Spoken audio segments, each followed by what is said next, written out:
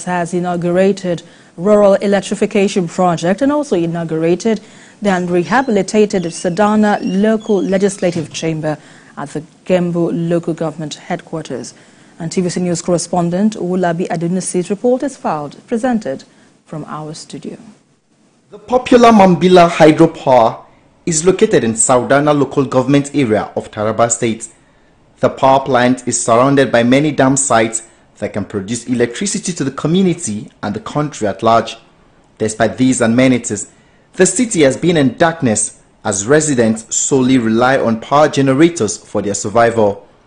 But their plight may soon be a thing of the past as Governor Agbu Kefas has commenced rural electrification of the town. He expressed optimism that the light in the area will open up more doors for progress and development. When I came in here, this request was made, and I felt that at this age we shouldn't be in darkness. With God's support, we're able to start the development of this place with light. Once you have light, you can do anything. To harness the tourism potential that abounds in the area, Governor Kefas says he's going to rehabilitate and rebuild infrastructure on the Mambila Plateau, including schools in the area. We're going to make sure that your stadium and other things that will bring people here will be rehabilitated or rebuilt. Let's think of how we'll move forward. And I believe that by the time we are united, we are living together in peace, sharing what we have been sharing, that God has brought us together. You see investors and people will start coming here. In her remarks, the State Commissioner of Energy and Economic Development, Naomi Agbu, said with the light up of Gembu, other economic opportunities will spring up.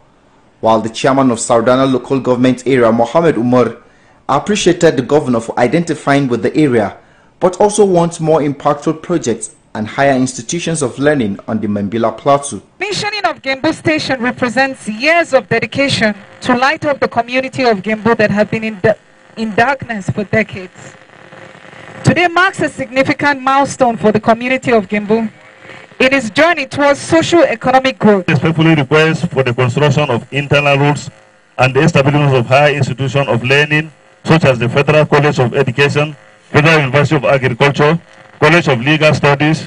The Chief of Mambila, His Royal Majesty, Dr. Shehu Audu Baju, and the member representing Mbanga State Constituency, Honorable Abel Peter Dia, expressed appreciation